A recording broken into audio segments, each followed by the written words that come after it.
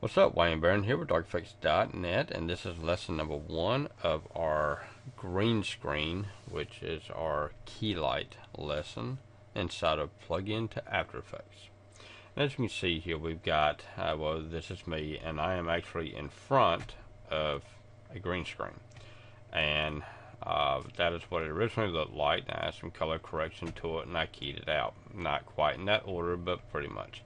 And I also have a mask down here that I use to mask around the outside of the green screen that was not needed. So let's go ahead and jump into it. Come over here and grab a hold of our project footage, drag it into a new composition, and this is what the actual footage looks like. As you can see, there's a little bit too much brightness, however, just enough to get past the green screen and to where we can key it out. So the first thing we want to do is that we want to come over here and select our green screen footage. Come up here to our pen tool, click on it. Now what I'm going to do here is come to about up in there, here, to the top, then over to that one, and then click down. And that right there will select our green screen for us, and we can also come down and adjust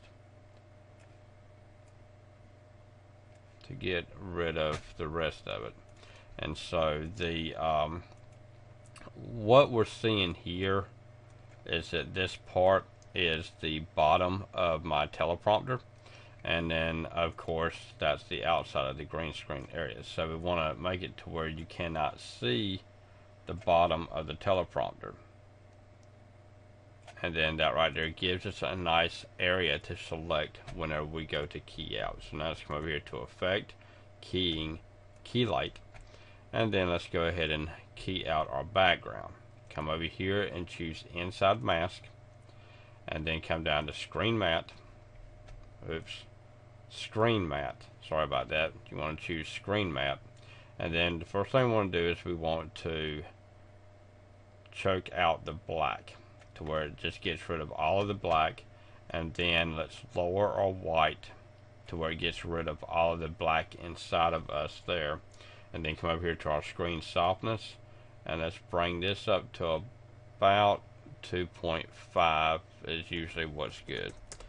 So there. Now come back over and choose Final Result, and then that's what it looks like after we've keyed it out. So now let's come over here and add in a new adjustment layer, and then come to Effect, Color Correction, Brightness and Contrast. Now we want to drop this down to about 110.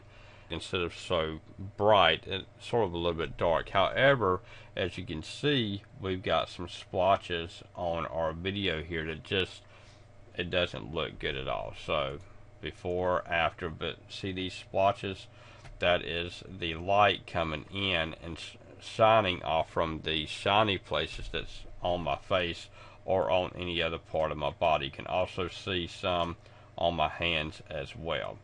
And so let's come about right up in there. Let's choose our green screen again, and then we want to come down to foreground color correction, and we want to enable color correction, and then come down to contrast, and we want to do a -10, and that right there will get rid of the shiny parts on my face, on my hands, and on my clothes, to where the finished product will look like this right here. And so just playing around inside of your settings here should give you the look that you want and need. Wayne Barron here with DarkEffects.net for lesson number 1 of our green screen working with Keylight. Alright, y'all have a good one now. Bye bye.